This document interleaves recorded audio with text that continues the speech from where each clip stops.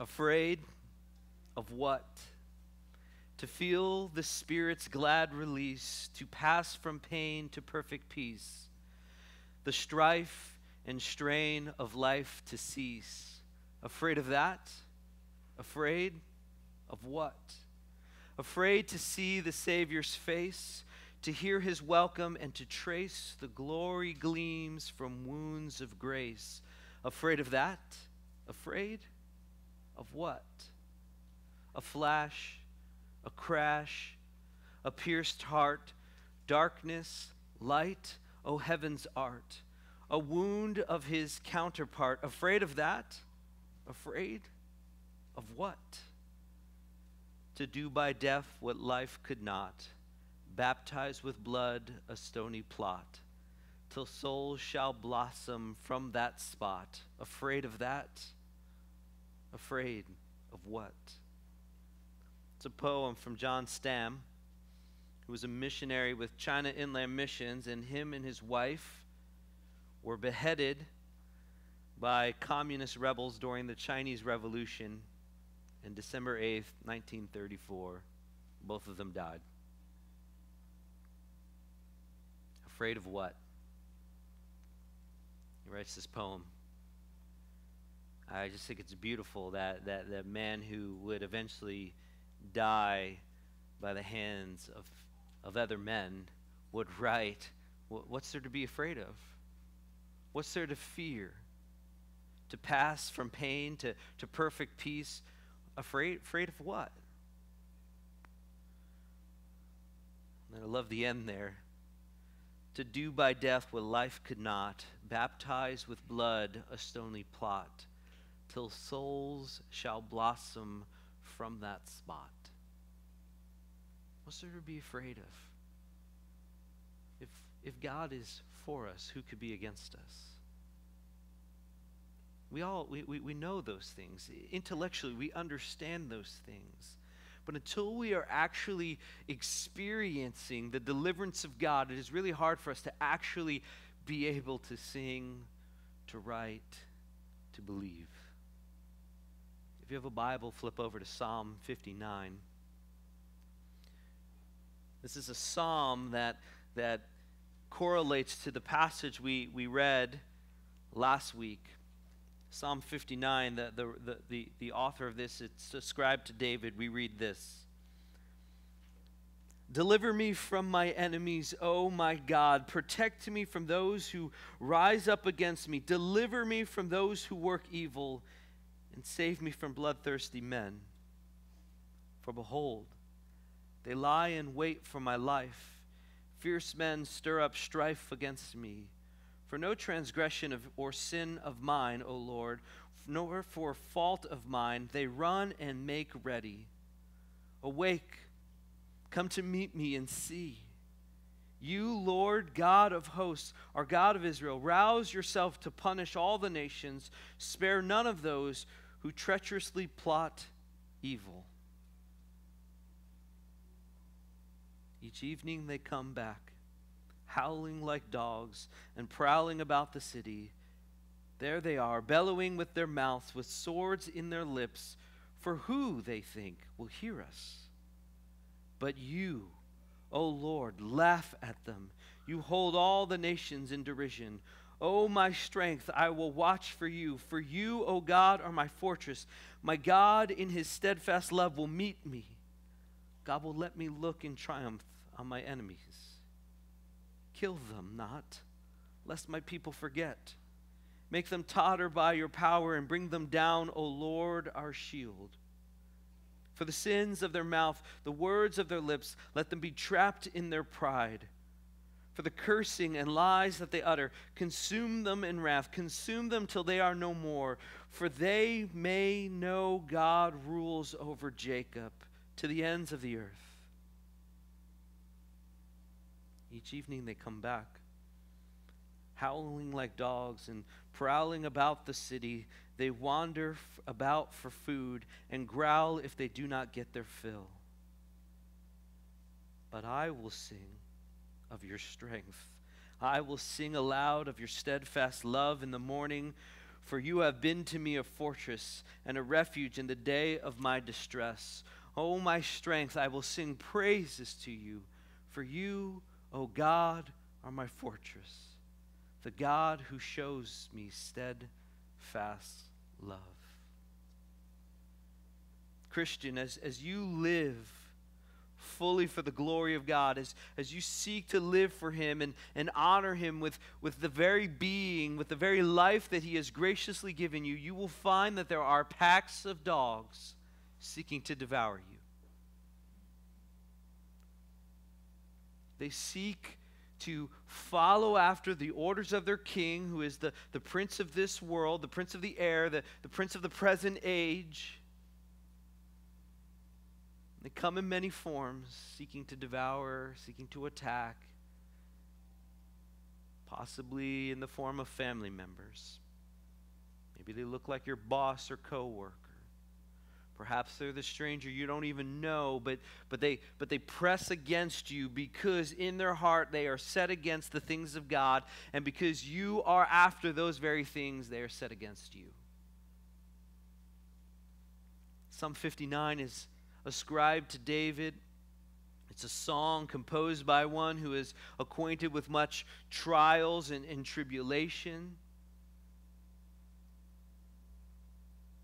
Often Psalms have some wording, depending on how your Bible's set up, next to the giant chapter number or maybe just below it, seeking to set the psalm in its context.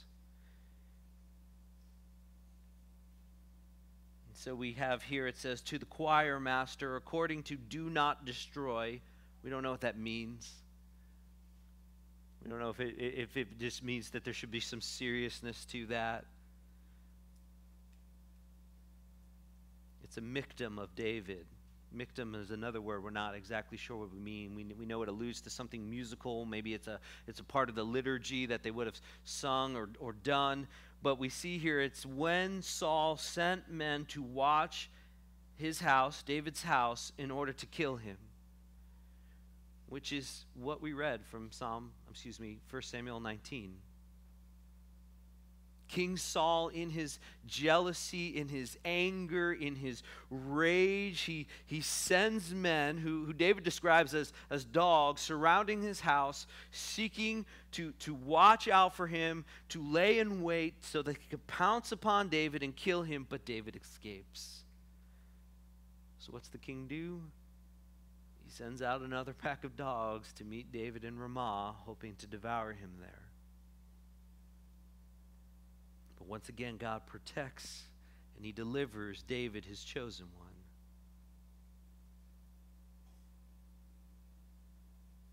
So the alpha dog goes.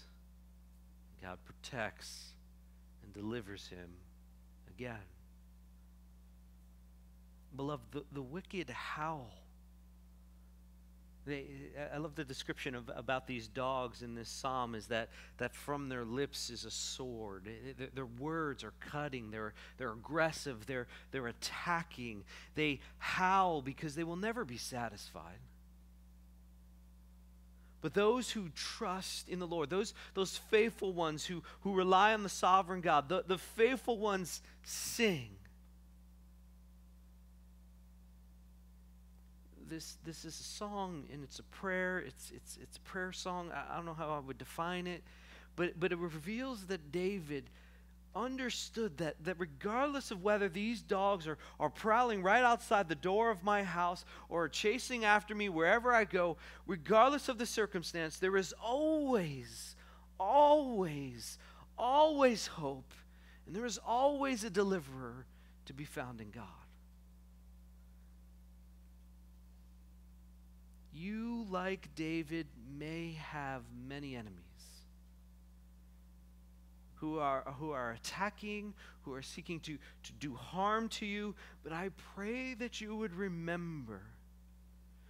I pray that you would remember, like David, that though you have my enemies, you also have my God.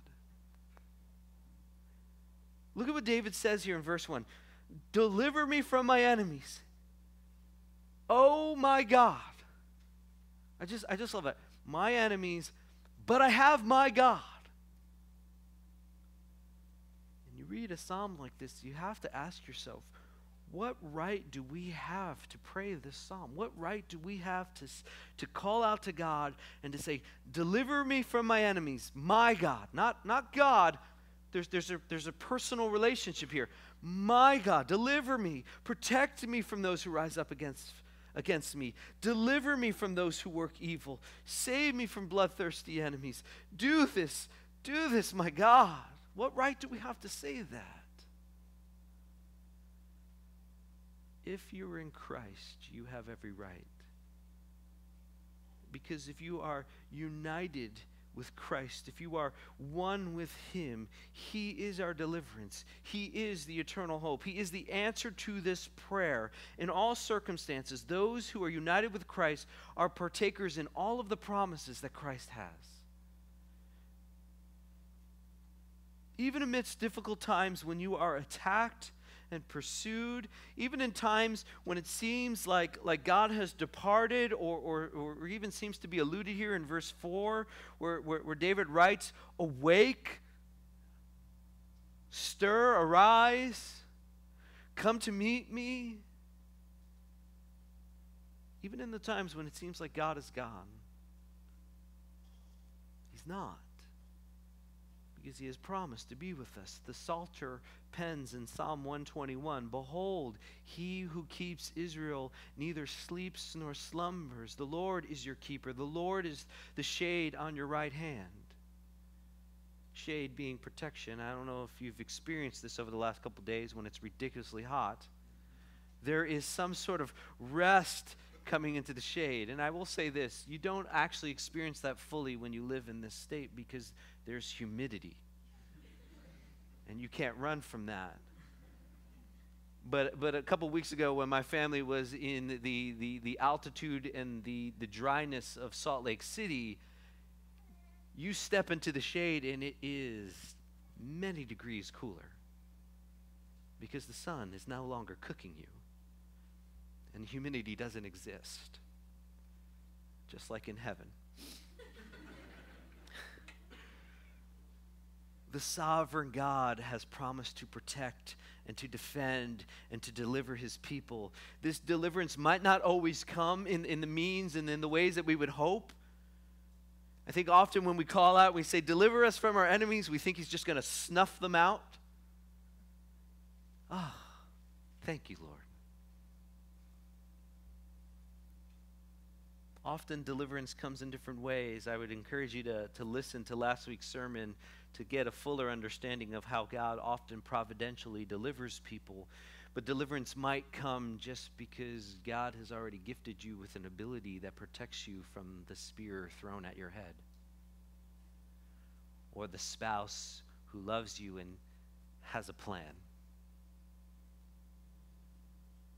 Sometimes deliverance comes because God just gives you contentment in the situation that you wanted to be delivered from. Or maybe you are like the missionary who I quoted earlier. Deliverance came because God took him from this world. There's a lot in this psalm that we could take time to bore down into.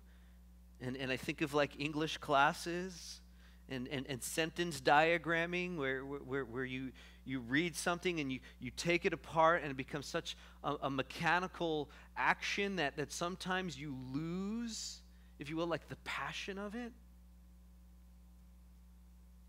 There is something in this passage this week that as I have been kind of studying and reading that has stirred me, and I don't want to diminish that by getting into this in a, if you will, an academic way. I titled the sermon, "But I Will Sing," because I desire us as God's people to see that there is this glorious, strange, but yet beautiful connection between suffering and singing. I pray that we would see that so that our hearts would sing. I've heard it said, you can't sing the blues until you've lived the blues. I don't know if you've listened to blues. They're usually not the most cheerful music to listen to. But there's something that stirs in you because you can connect with that pain. But as Christians, we would hope that there would be that last verse that you would see often in the Psalms, where there's hope. I believe it was Charles Spurgeon who said this: affliction is the tuner of the harps of sanctified songsters. Let me say that again. Affliction, pain, suffering, discomfort is the tuner of the harps of sanctified songsters. Those who have been afflicted are the ones who pen the lyrics of the psalms that move us, or the songs or the hymns that express the depths of our hearts. If you think of a song that you just connect with, there's something there that resonates with your being. And I think often most of those is because it's a pain that you have experienced that the songwriter is able to put into lyrics. We can know intellectually. I can understand God is omnipotent. He's all powerful. I can understand that he's a protector. I know the passages that talk about him being a protector, that talks about him being a fortress, that talks about him being, the rock that we stand on, that's not shaken. And we can convey the truths of the gospel, and we can speak of its mercy and the steadfast loving kindness of God.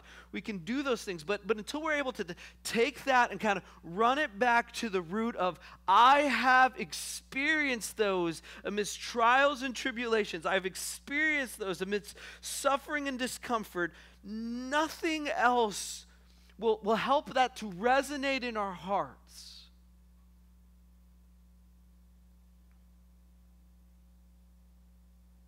Until we can say, oh, what a wonderful moment it was when I saw the deliverance of God. We won't truly sing of his praises.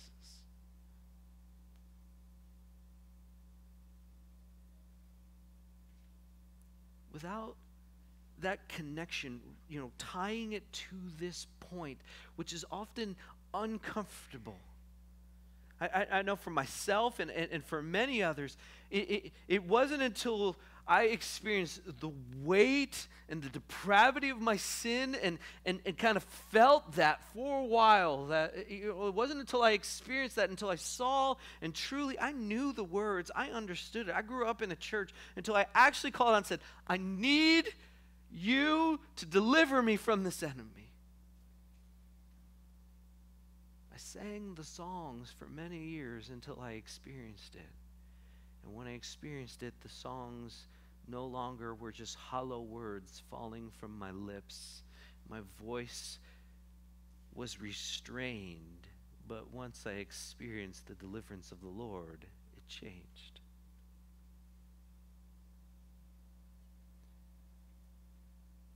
Until we cry out like David in verse 1, deliver me. I can't do it myself. There's no other means out there. Deliver me, oh my God. Protect me from those who rise up for me. Until you're at that spot where there's nothing, until you're at verse 1, you will never understand verse 8. But you, O Lord, laugh at them, and you hold them in derision. You need to be at verse 1 until you can actually comprehend verse 8. And when you see that connection, it leads to verse 16. But I will sing. I will sing of your strength. I will sing aloud of the steadfast love in the morning. For you have been my fortress and refuge in the day of distress. Until we can say, Lord, deliver me, verse 2, from those who work evil. Save me from bloodthirsty men. You will never get, verse 9, O my strength, I will watch for you are the fortress. until you call out and you experience that grace of God when he meets you in those needs, you will never come to verse 17 and sing, "Oh, my strength, I will sing praises to you, for you, O God, are my fortress." I know you're a fortress, but now you're my fortress. The God who shows steadfast love. The Psalms are filled with songs that flow from suffering to singing. The Psalms are filled with songs that flow from pain to rejoicing. For the Christian, there is a connection between suffering, which we know, looking at some other passages, is actually refining us. It's a fire burning away impurities. For the Christian, there's a connection between suffering and singing.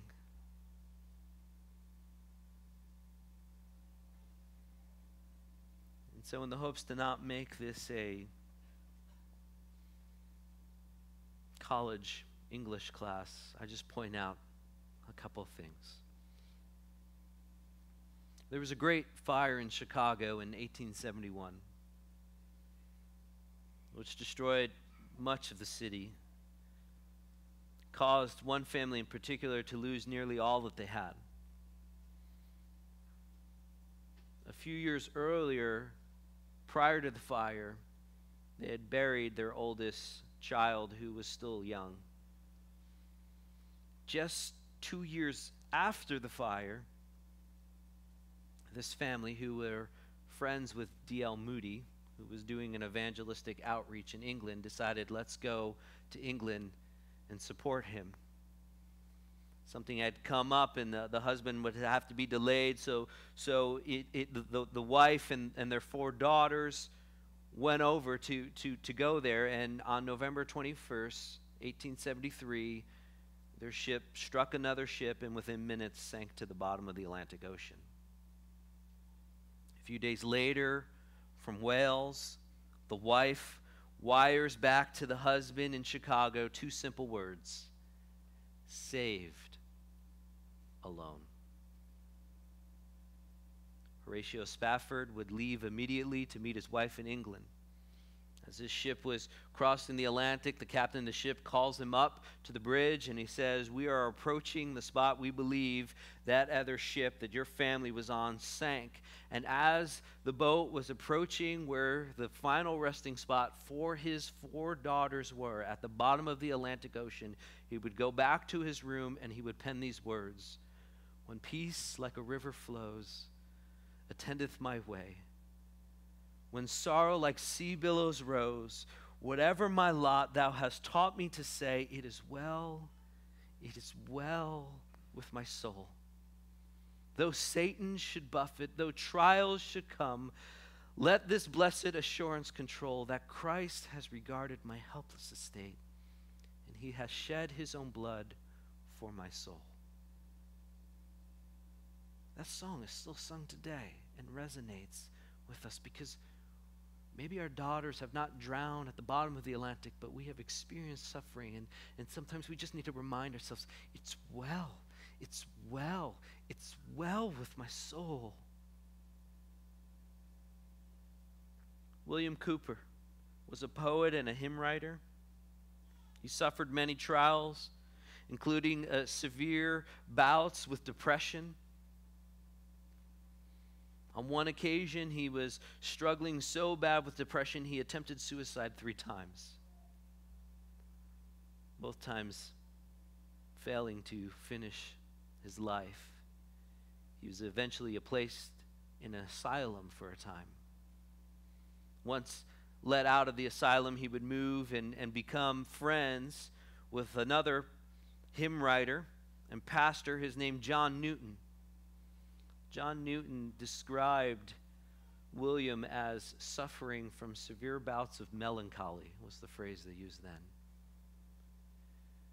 But even in these bouts, even in these suffering, even in these trials of sometimes even doubting his very faith for moments, and then having to run back to the truth that there is a God, there is deliverance, he would pen some beautiful hymns that show the delivering power and the mysterious ways in which God serves his purposes and plans. He would write, "There is a fountain filled with blood, drawn from Emmanuel's veins, and sinners plunged beneath that flood lose all their guilt and stains, lose all their guilty stains, lose all their guilty stains, and sinners plunged beneath that flood lose all their guilty stains." Joseph Scrinnon was a man acquainted with much grief. As a small child, he desired to become, like his father, an officer in the Royal Marines, but poor health kept him from that. Pursuing other things, eventually he would fall in love with a woman who loved him greatly. You see, you could read some of the letters that they wrote back and forth to show that. But mere days before their wedding, he watched helplessly as his fiancée was crossing a bridge on horseback, fall from her horse, and drown in the river below. To displace himself from the sorrow, he crossed the Atlantic and took up residency in Canada. He would eventually meet another woman and love again, but grief struck again as well. This time, his fiancée would succumb to illness before their wedding date. A little bit after that, he would receive a letter from his mother, still in England, informing him that she is sick and probably doesn't have much longer to live, and not having funds to return back to give his last respect to his mother. He would pen a poem that he said God and him wrote together. That poem would be set to music and would eventually be known as "What a Friend We Have in Jesus." All our sins and griefs to bear, what a privilege to carry everything to God in prayer. Oh, what peace we often forfeit. Oh, what needless pain we bear, all because we do not carry everything to God in prayer. Have we trials and temptations? Is there trouble anywhere? We should never be discouraged. Take it to the Lord in prayer. Can we find a friend so faithful who with all our sorrows share? Jesus knows our every weakness. Take it to the Lord in prayer. Are we weak and heavy laden, cumbered with a load of care? Precious Savior, still our refuge. Take it to the Lord in prayer. Do thy friends despise, forsake thee? Take it to the Lord in prayer. In his arms he'll take and shield thee. Thou wilt find solace there. Some of the most beautiful songs that still resonate with our hearts from many, many years ago are rooted in pain and suffering. But people understood, though there's pain, though there's trial, though there's discomfort, though there's hurt, there's a God who delivers. And they could call out and say, "See my enemies, oh my God, deliver me. You are my strength." Do we call God our strength? Not until he actually has been. Is he a fortress and a refuge? Do we know the joy of his steadfast love? You could read the word mercy there. Not until we have called out. Not until the darkness of life and the sorrows come that we sing and see the joy of God in the morning. Not cheap, shallow songs that pretend there's no pain. No. Those who suffer and see the joy of God's deliverance sing songs that see clearly the enemy, but see clearly a God who is greater and above all of these things. David's song, Psalm 59 here, is a song to the Lord. It's one that only those who have truly experienced God's deliverance can actually sing. If you don't know God in this way, you can't fathom verse 16 and 17.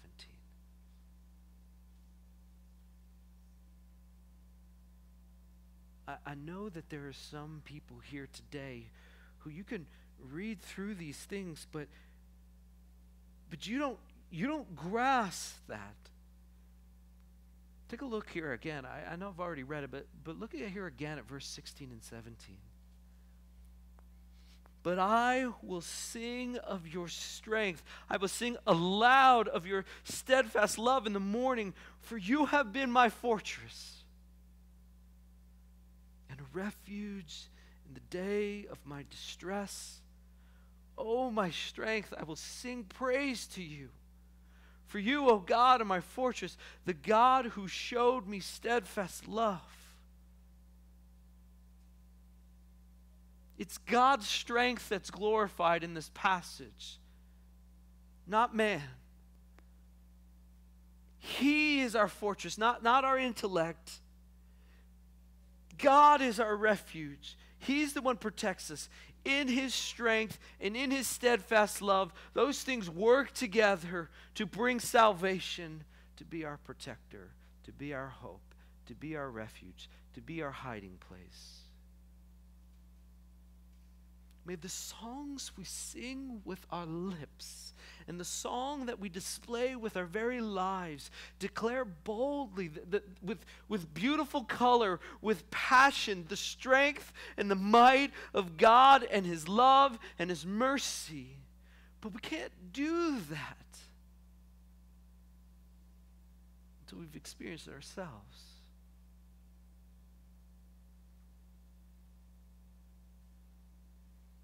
I grew up singing, and I grew up in a house where music was often playing. I'm not going to lie and try to sound like I'm super manly here. I don't watch it anymore, really, but when American Idol first came on, my family, we sat there, and we were like, Simon's right, you're terrible. And a lot of it was, you sang it, you followed the notes, great. But you can't sing that song because you don't know anything about it. And the same is true of us. We could sing songs with our lips, we can read the words, and we can say, I get it, I comprehend it. But you don't get it, and you don't comprehend it until you've cried out, there are enemies, and they are attacking me, and I can't save myself. Brothers and sisters, when will you sing?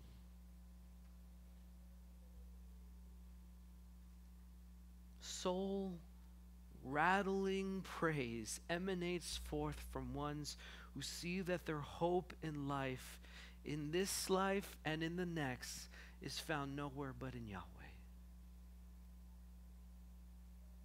Find joy amidst the suffering. And I'm not talking about it in some sadistic way, but understand that joy can be found amidst suffering because you know that God is doing something there by burning away the idolatry, by refining you and taking away the comforts that we seek in this life so that we might have him more and see his glory more and see his grace more so that we would sing.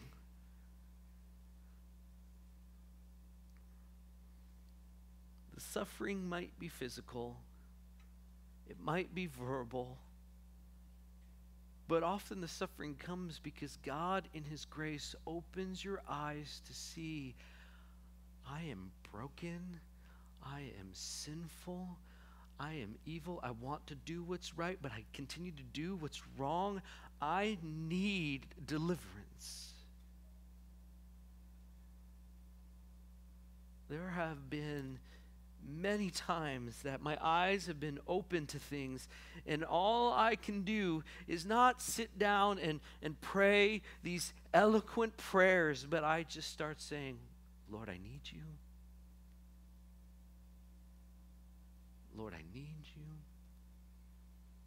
And what ends up popping into my head is, Lord, I need you. Lord, I need you every hour. I need you.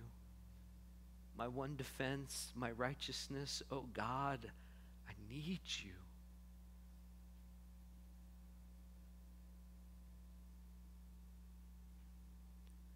Church, may we live for Christ Jesus boldly in a broken world. That means we're going to suffer. But it also means your eyes are going to open and you're going to see the suffering of other people as well. And your heart is going to break for their suffering. And so your words aren't going to just be, deliver me. It's going to be, bring deliverance. They need it. There is an enemy attacking them. There are wolves at the gate who are seeking to devour them. They are salivating, ready to pounce and to gnaw to the bone. But I know that you laugh at them, Lord. I know that you hold them in derision. I know that you are a fortress and strength, so I will sing of your glorious grace. I will sing of your strength. I will sing of your mercy. I will sing.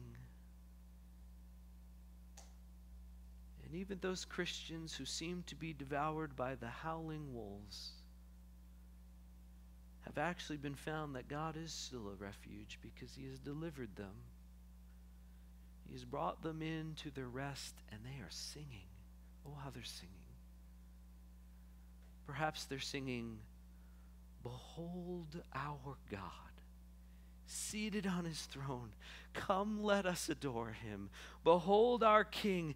Nothing compares. Come, let us adore him. Oh, how they sing. I ask you, when will you sing? Because a day is coming when all will sing. At least all the redeemed will. So I'm going to ask the worship team to come up as I say these last closing words. And the reason I wanted to switch, kind of flip-flop, kind of some things that we do here with the order of the service is because we have a privilege. This is a blessing that we can gather together as the saints, ones who have been redeemed, ones who have called out and said, I have an enemy. I need a deliverer. I need one who is stronger than me. I need one who can be a refuge in these times of trials. We have the privilege to sing boldly and with confidence. We can lift up our voices, not caring about how they sound, not caring about what the person sitting next to us thinks about, because we're not singing to them. We're not singing unto men. We are singing to the Lord. May we see our salvation and sing. May we see the deliverance of the Lord and sing. Some of you I know right now are experiencing suffering and tribulation and trials. And I say, may you sing because you have a King who is good and has promised to be your refuge even right now in the suffering and the tribulation. So let's pray, and then let's stand and sing. Lord God,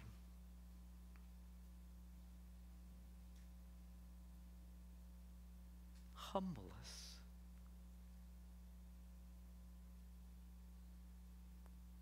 Let us be humble enough to echo the words of David.